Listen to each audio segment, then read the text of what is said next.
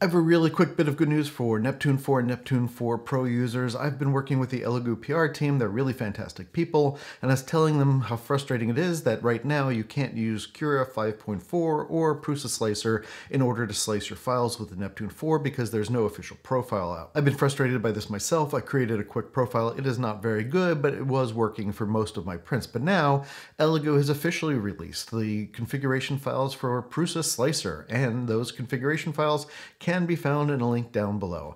Not only that, but they have told me that they have submitted the profiles to Cura, so Cura should update shortly with the profiles for the Neptune 4 and the Neptune 4 Pro. This configuration file says that it's for the Neptune 4 Pro, but you can use this for the Neptune 4 because the extruder temperature and the heat bed temperature and all those settings are the same. So again, that's below in the link in my description. Again, the link to that is in my description below, and as soon as I get the file from Elegoo for Cura, I will make a quick video on that as well and post that file here and in the next video. Let me know in the comments below if this works for you or if it doesn't work for you. Let me know if you have any questions for Elegoo. I'll pass those along.